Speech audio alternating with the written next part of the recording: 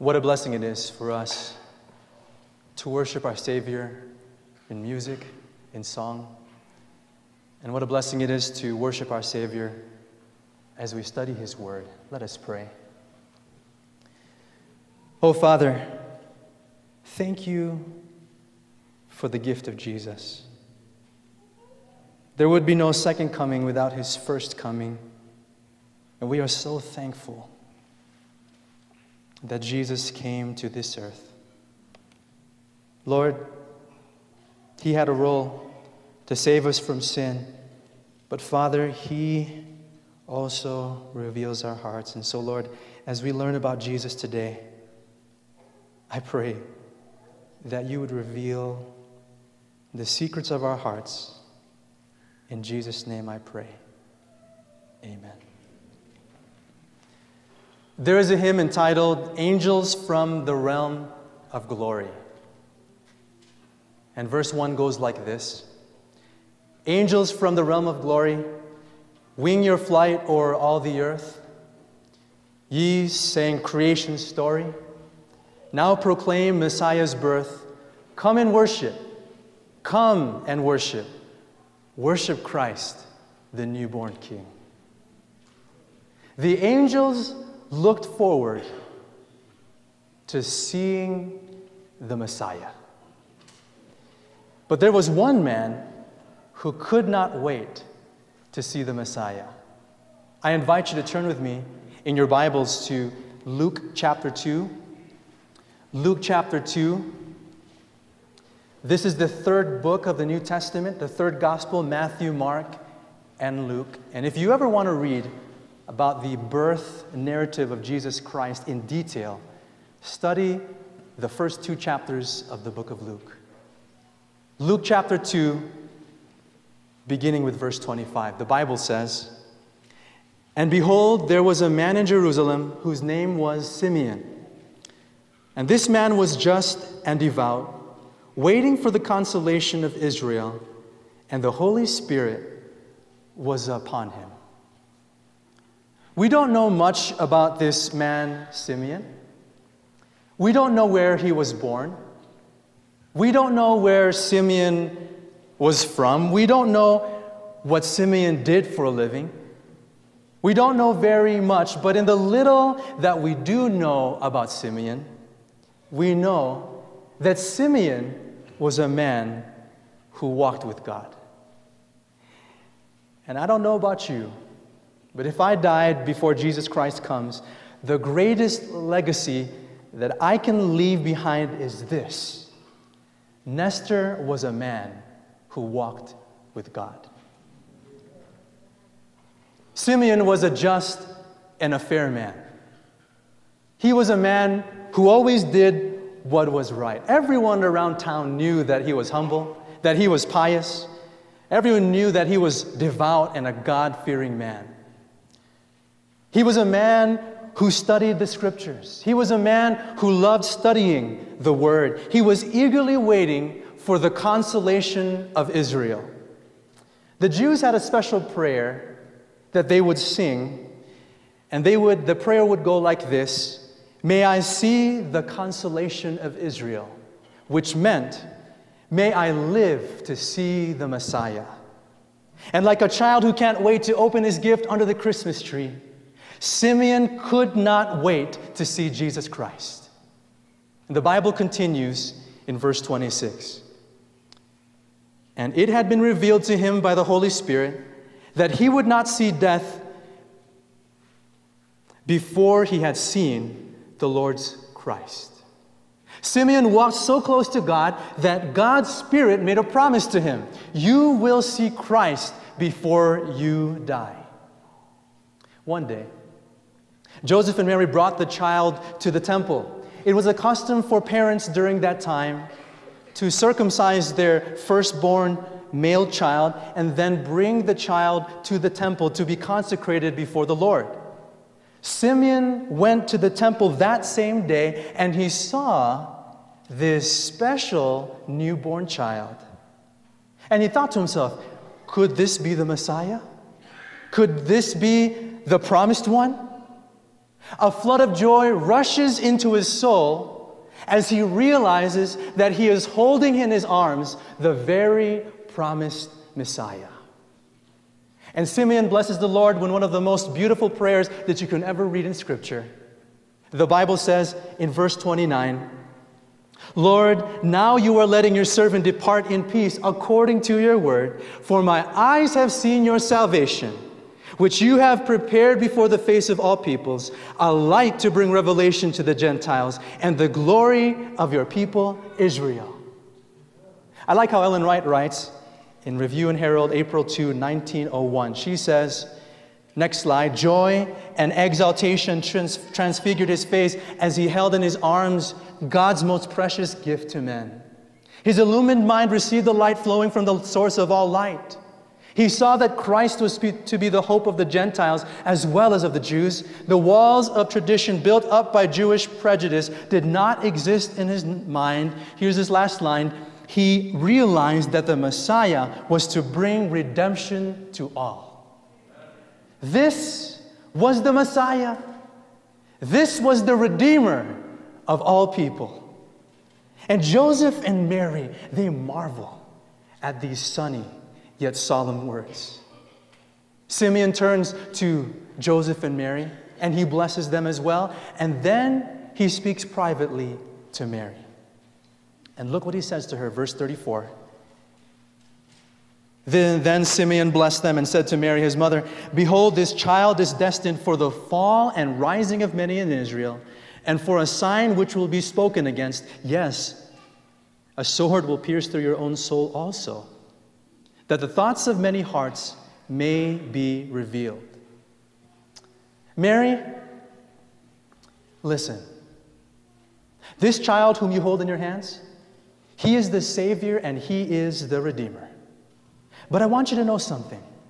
I want you to know that he has been appointed to cause many of God's people to either rise or fall. He is God's sign of salvation, but Mary, he is going to be opposed. Mary, you will feel as though a sword is being pierced right through your heart when you see your son, Jesus, being rejected. But Mary, this has to happen in order that the thoughts of many hearts may be revealed. Mary, this has to happen because God wants to reveal the true nature of our hearts. The grand purpose of God, what is the purpose of God sending his son, Jesus Christ? The grand purpose of God sending his son, Jesus, is to save the world from the penalty and power of sin. That's Matthew chapter 1, verse 21. But how does God accomplish this? How does he begin this process of saving us from sin? What does Jesus do to save us from this disease of sin? That's a good question. We get a clue in that last part of verse 35. Yes, a sword will pierce through your own soul also, that the thoughts of many hearts may be revealed. There's our clue. In other words, Jesus brings to surface the true nature of our hearts. Jesus Christ brings to surface our deepest thoughts and affections about God. Jesus reveals the truth of your heart and the truth of my heart. He makes evident those who really love him and those who really don't. Now you might be thinking, why does he do this? Why does Jesus reveal the truth of our hearts? Well, there are at least 3 reasons that I'd like to share with you this morning. Reason number 1. The first reason why Jesus reveals the truth of our hearts is to reveal who really loves him. To reveal who really loves him. There is no such thing as a secret Christian. You are either for Jesus or you are against Jesus. There is no middle ground. Jesus came to reveal who is for him and who is against him. You remember in verse 34 what Simeon said. Then Simeon blessed them and said to Mary his mother, behold, this child is destined for the fall and what? and rising of many in Israel. Simeon was prophesying. You know what he was saying? Jesus is destined, in other words, he's appointed for two things. One, the fall of many people in Israel, these people who reject him, and also the rise of many people, those who would accept him. I like how Matthew Henry contrasts these two groups. Look what he says in his commentary. The secret good affections in the minds of some will be revealed by their embracing of Christ. The secret corruptions of others will be revealed by their enmity to Christ. The secret good affections in the minds of some will be revealed by their embracing Christ. The secret corruptions of others will be revealed by their enmity to Christ. And do you know where these two parties showed their true colors? They showed their true colors at the cross. Verse 34 continues, behold, this child is destined for the fall and rising of many in Israel, and for a sign which will be spoken against. And then he says to Mary, yes, a sword will pierce through your soul also. Jesus was opposed. The epitome of rejection was the crucifixion of Jesus Christ. The Pharisees, the Sadducees, these teachers of the law, Satan, and all his evil hosts, they poured upon Jesus all the contempt and hatred they could muster. Let's get rid of him. Let's get rid of him. Behold the Lamb of God, betrayed by his very own people. Mary watched as her very own son hung limp on the cross. And she felt as if a sword pierced through her own heart. Jesus was revealed his enemies to the entire universe. He exposed those who were against him. But there were some people who were not against Jesus. There were some people who were on Jesus' side. Mary, poor Mary, she was disheartened beyond despair because she still loved Jesus. She was on his side.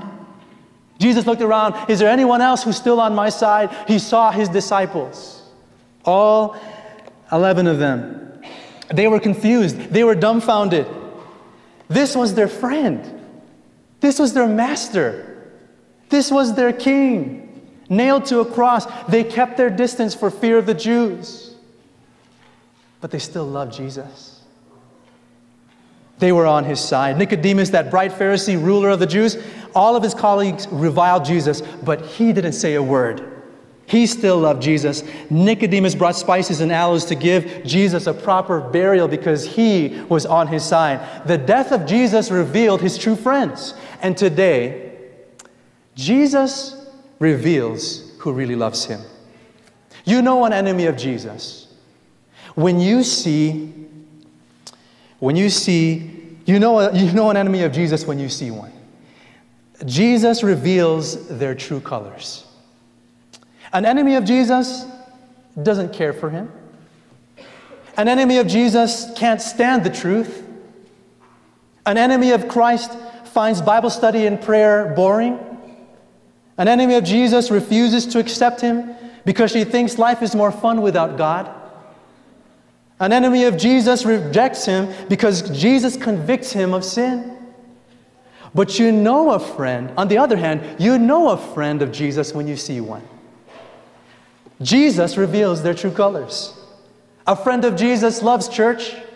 A friend of Jesus loves prayer and loves the Bible. A friend of Jesus can't wait to tell someone about their best friend, Jesus.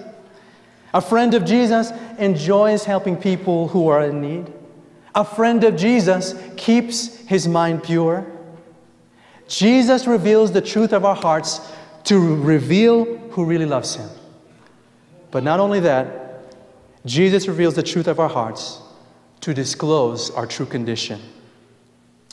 Jesus wants us to know our true condition. Now, let's be honest. We pat ourselves on the back when we do good things. I went to church today. Good job. Good job. I bought all my grandkids, all 10 of them, presents for Christmas. It's all under the Christmas tree. Good job. I shoveled my neighbor's driveway.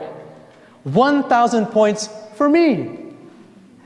I've attended church all my life and I have never done anything bad. I've been sitting in the same spot for the last 15 years. I am awesome. The reality is we think we are okay when we do good deeds, but here is a word for us from the Lord. 1 Corinthians chapter 10, verse 12. The Bible says, next slide, therefore, let him who thinks he stands take heed lest he fall. Be careful when you think you're all right, lest you fall flat on your face. Another verse, Isaiah chapter 64, verse 6. But we are all like an unclean thing, and all our righteousnesses are like filthy rags. This literally means all of our righteousness is like a woman's garment when she has her period. That's what the text means. Which means all of our best efforts does not produce righteousness. It produces imperfection. Jesus reveals the truth of our hearts so that we can know our true condition. We are not as good as we think we are. We are sick in need of a physician. We are dirty in need of a cleaner. We are lost in need of a Savior. We are dead in need of the life giver. Can you say amen? This is our true condition. You know, I can't speak from experience because I don't have a child. I can only watch my sister and friends who have children. But what I do know, as I observe parents who have children, I do know this, that having a child, just like marriage, by the way, but having a child reveals how selfish we really are. Isn't that true, parents? Some think this thought, I can't get much sleep. When was the last time I got at least 6 hours of sleep? I can't get any sleep. Or they think, my life will never be normal again. Or they think, all my money is being spent on my child. Mercy. Or they think, will I ever have alone time with my spouse again? I mean, these kids are just hanging on to me every hour of the day. This is what children do. This is the reality. This is what children do. And this is what the Christ child does. The Christ child reveals how selfish we are. When we look at the innocent child, Jesus Christ, we realize that we are not so innocent. It is because of our selfishness that Jesus came and died. The Christ in the manger reveals that we are in danger and that we are in need of a Savior. How has Jesus been speaking to you? Do you sense your danger? That's the work of Jesus.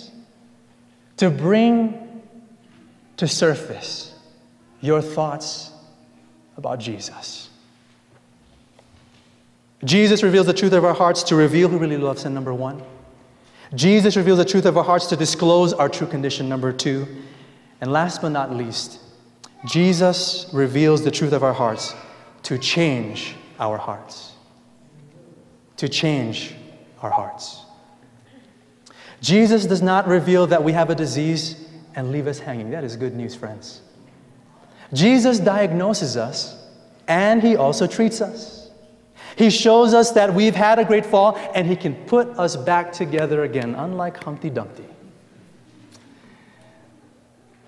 I like this phrase, this statement, this passage in Psalm 139, verses 23 and 24. Search me, O God, and know my heart. That's the work of Jesus, to search our hearts. Try me and know my anxieties and see if there's any wicked way in me and lead me in the way everlasting. Jesus, He searches us. He shows us the true nature of our hearts, and we see that we are rotten. We see that we have rejected Him. But not only does He diagnose our problem, He helps us and He leads us in the way everlasting. Can you say amen? He reveals that you have a stony heart. And you know what He does? He does open heart surgery.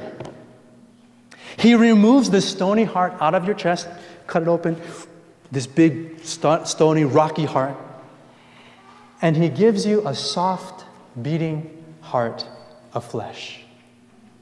Now, you might be thinking, how does God change our hearts? Come on, how does that happen?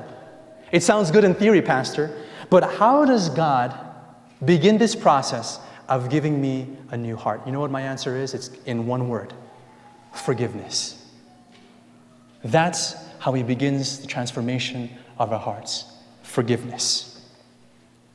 You remember the story of Mary Magdalene. I invite you to turn with me just a few chapters later to Luke chapter 7. Luke chapter 7, beginning with verse 36.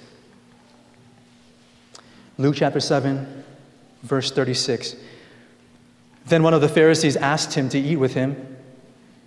And this was Simon, the Pharisee. And he went to the Pharisee's house and sat down to eat. Verse 37. And behold, a woman in the city who was a sinner, when she knew that Jesus sat at the table in the Pharisee's house, brought an alabaster flask of fragrant oil, verse 38, and stood at his feet behind him, weeping. And she began to wash his feet with her tears and wiped them with the hair of her head. And she kissed his feet, anointed them with fragrant oil. Now, why in the world would this woman come, wash his feet with her hair, and anoint his feet with oil?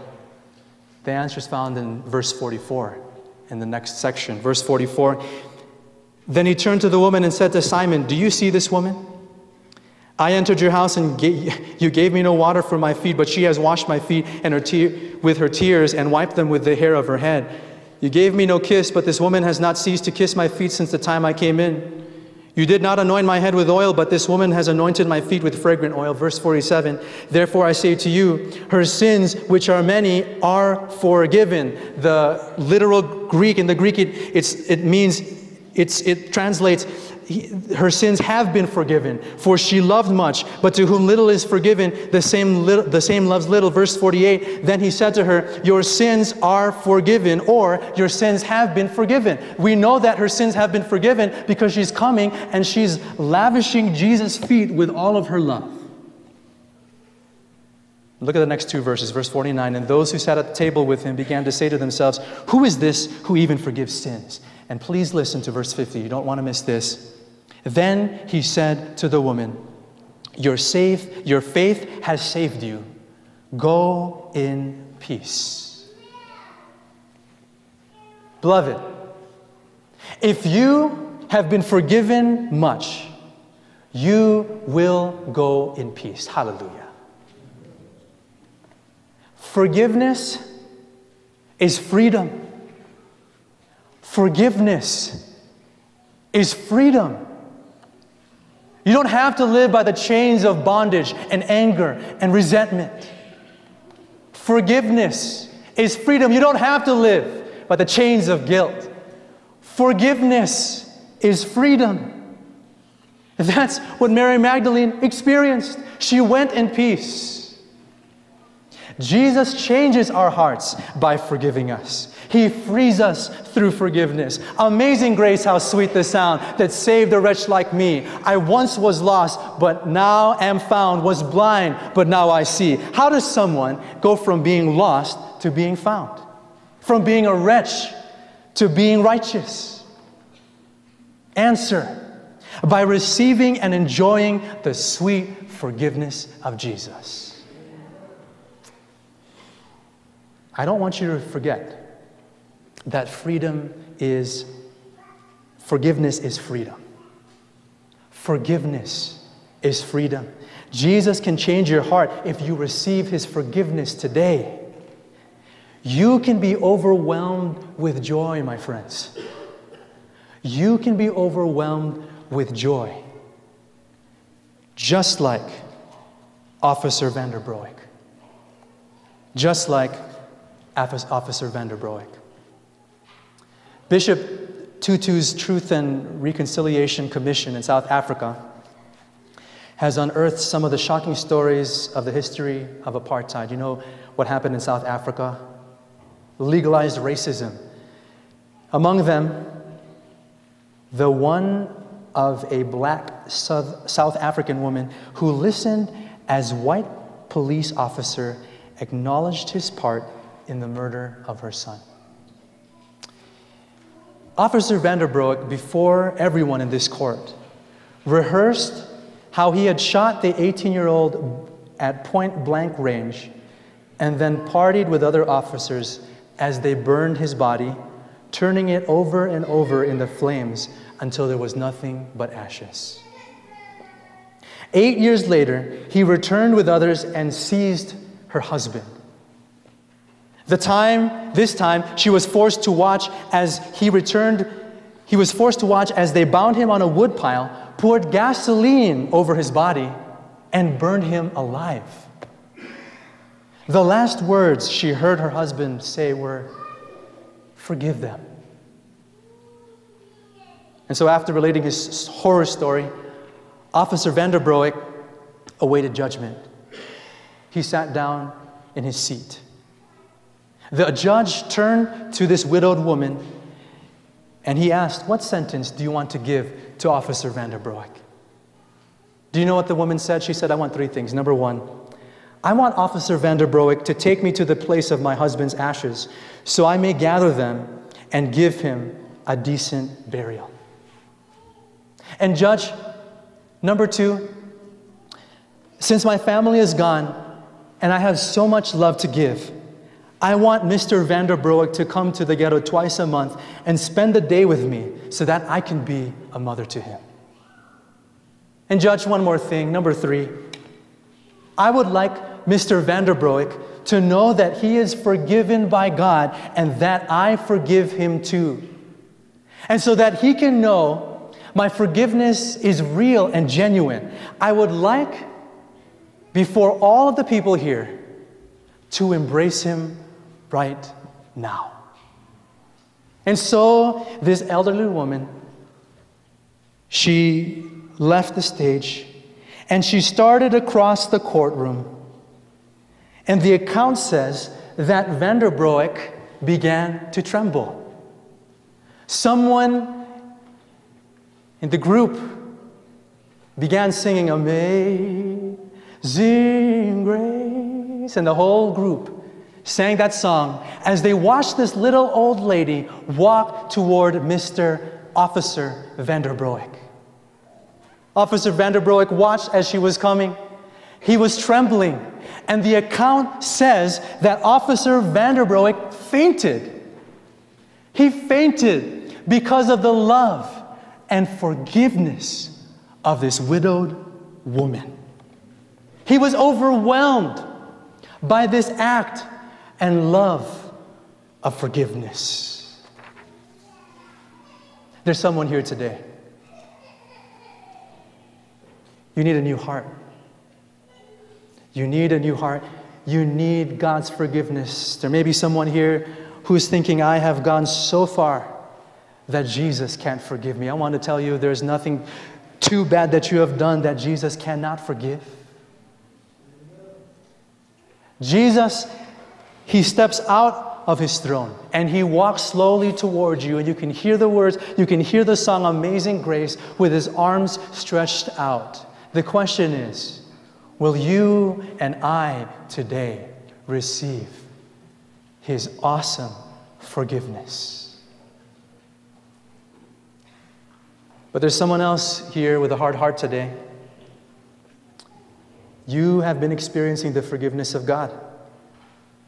But there's someone in your life that you know you need to extend forgiveness.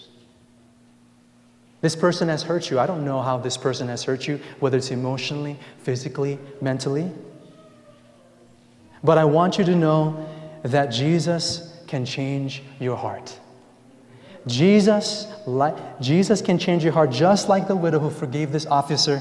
Jesus can give you the power to forgive. Forgiveness is freedom, my friends. Forgiveness is freedom. Receiving God's forgiveness is freedom, and giving God's forgiveness is freedom. And as Pastor Michael has been highlighting the last 2 Sabbaths, forgiveness in, forgiveness out. You receive the forgiveness of Christ, you extend that same forgiveness to those who have hurt you. There was a woman, her name is Karen O'Connor. There was a woman who went after Karen's husband and married him. Karen said this, "I thought about her, I dreamed about her, I saw her in every woman I met. Some had her name, Kathy was her name. Others, her deep-set blue eyes or her curly dark hair. Even the slightest resemblance turned my stomach into a knot. Weeks, months, years passed by. Was I never to be free of this woman who had gone after my husband and ultimately married him? I couldn't go on like this. The endless rage, resentment, guilt, and anger drained the life out of everything I did. And you know what Karen did? So Karen went to a long-day seminar on forgiveness. And by the way, we're going to have a seminar here, January 9, in the cafeteria, during Sabbath school time, a seminar on forgiveness by our beloved family ministry. If there's someone here dealing with resentment and bitterness, January 9, mark in your calendars. The leader asked the group in this seminar to think of someone they needed to forgive. And you know who Karen thought about? Karen thought about Kathy. Whew, can't stand her. She struggled with the thought of forgiving her. Can I really forgive Kathy? But something inside of her said, it's time to let go. It's time to let go. And I believe that was the voice of Jesus speaking. And listen to Karen's words. Please listen. I can't describe it. I don't know what happened or what prompted me at that moment to do something I had resisted so doggedly for months. All I know is that for the first time in 4 years, I completely surrendered to the Holy Spirit.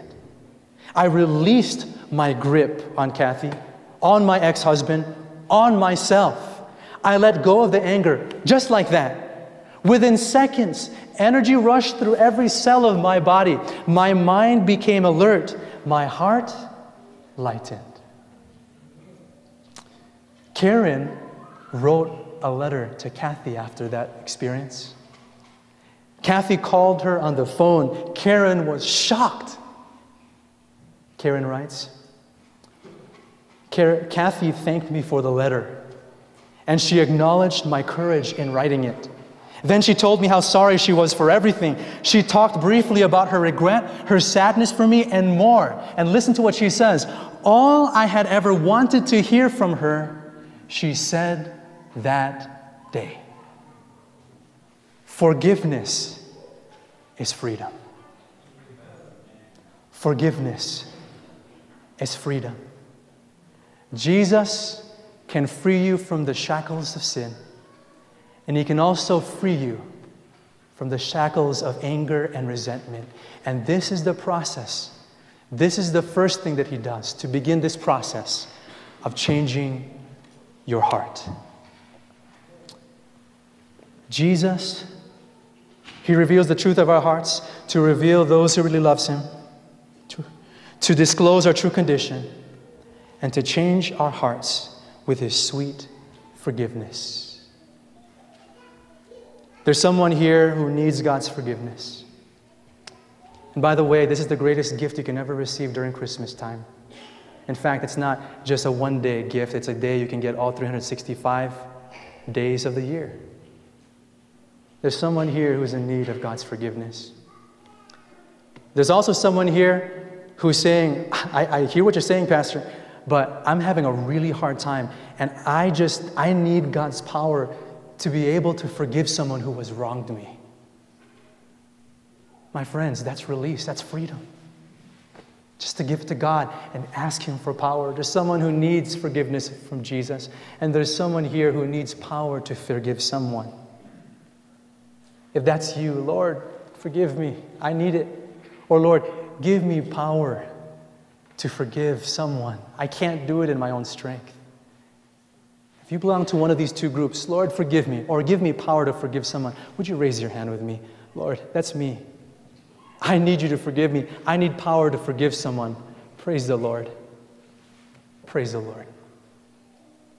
There may be someone here who's been touched by the words of God, and you're thinking to yourself, wow, I was so moved by the Holy Spirit in this teaching on forgiveness, and I was also moved by that baptism from Tom Cleveland.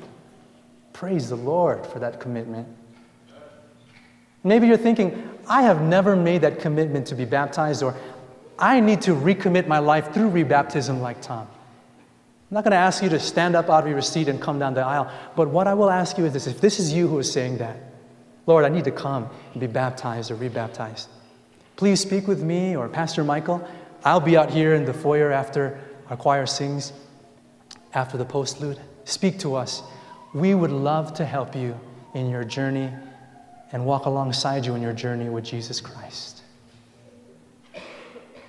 Jesus was born to save us, my friends.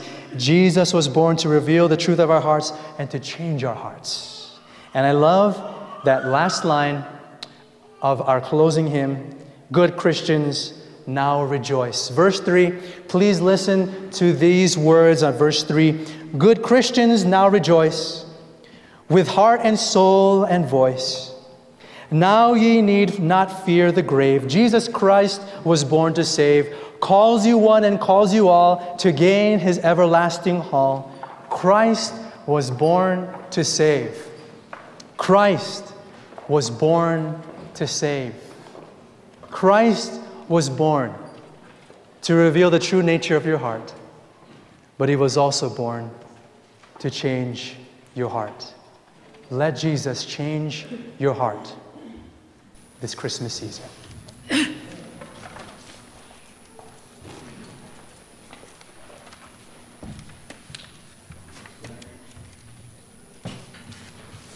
Stand and sing, "Good Christians Now Rejoice."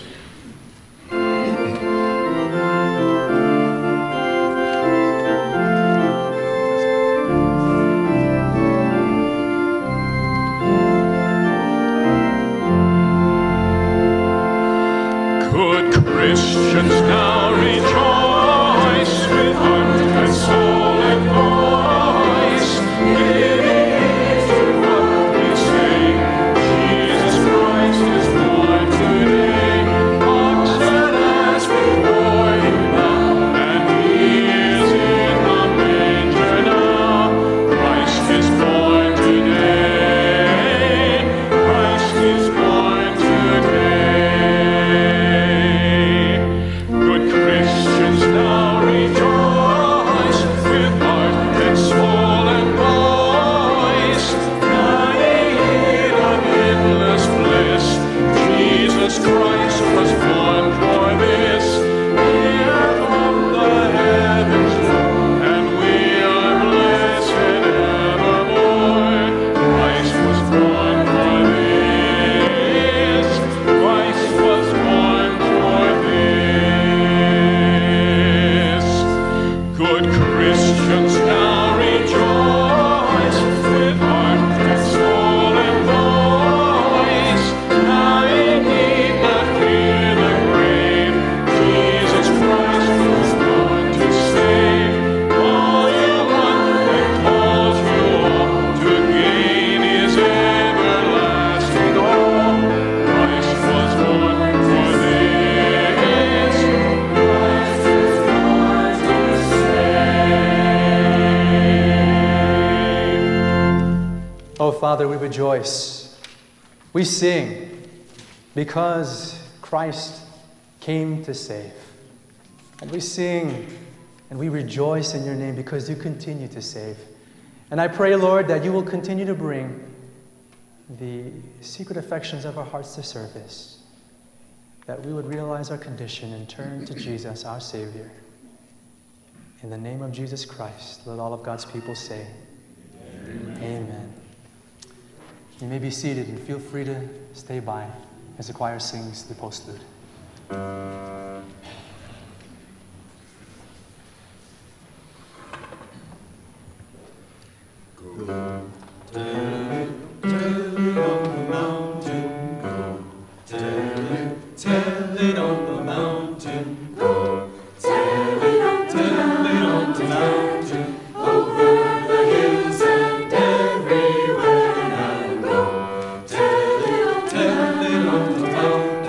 Jesus Christ